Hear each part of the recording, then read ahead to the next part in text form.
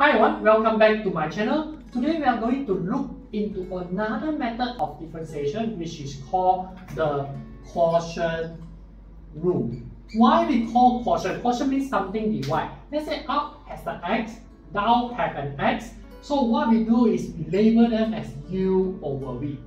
Now your u is 2 plus 3x and your v is 2 minus 3x.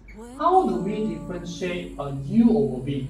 We will get something like that. Always memorize the formula. It is not given in your exam anymore. It is u prime v minus v prime u over v squared.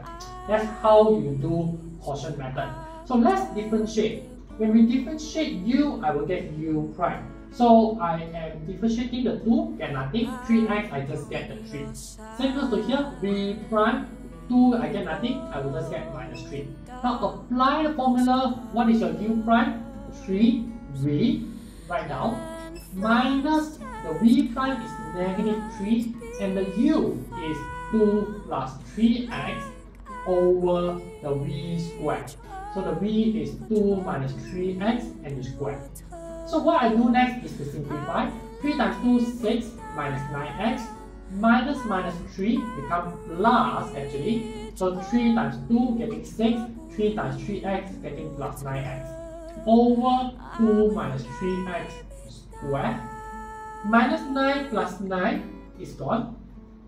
6 plus 6, you are getting 12 here, and over 2 minus 3x and you square it. So that's my d1 dx. So whenever you are trying to do quotient rule, just apply the formula according to this. U prime v minus v prime u over v squared. Separate it into 2, substitute whatever you can do, simplify and get your final answer. So this is quotient rule and that's all for today. See you in the next video. Thank you so much.